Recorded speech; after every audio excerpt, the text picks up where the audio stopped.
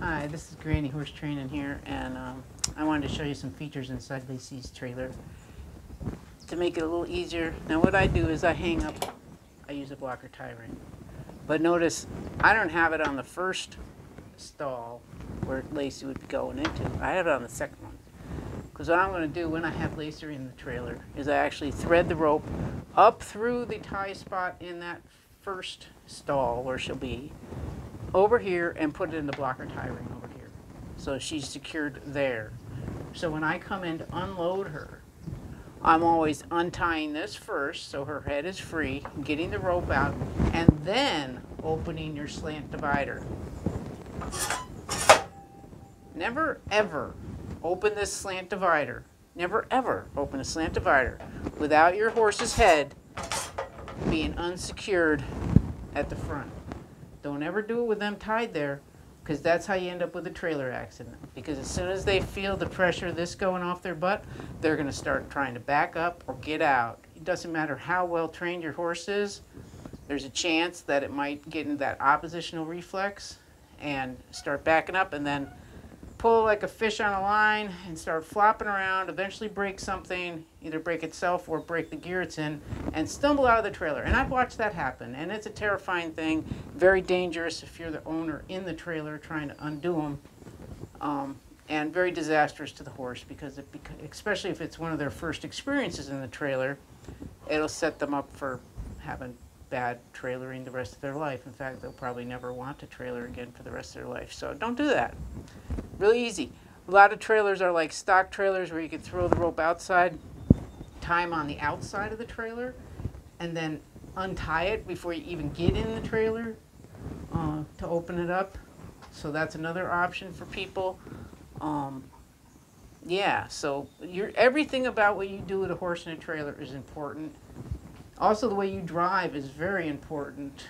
Slow down. Don't take your curves fast. Don't slam on your brakes before the curve. Just kind of slow down before the curve. Take the curve easy. Accelerate very slow, you know, coming out of the curve. Don't stop quick. Go over bumpy stuff slow. This trailer has torsion axles, so that helps. But if you have leaf spring axles in your trailer, it's a real bumpy ride for them. Whenever you're doing something bumpy, it's a real bumpy ride for them.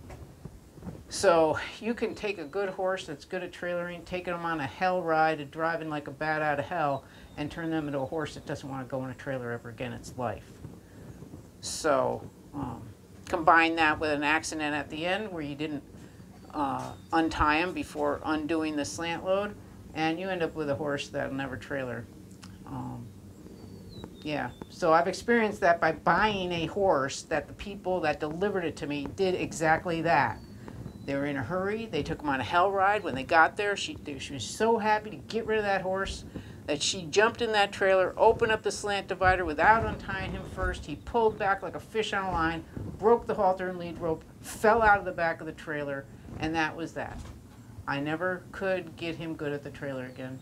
And then, of course, he passed away because he had degenerative suspensory ligament disease. Probably one of the reasons they sold him, even though he wasn't showing symptoms when I bought him and passed his vet check, it was in his genetic bloodlines.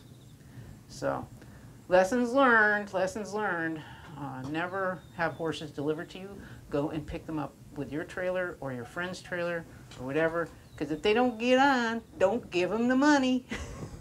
That's the first name of the game with horses. If they don't get on the trailer, don't give them the money. So thanks for watching. This is Granny Horse Training.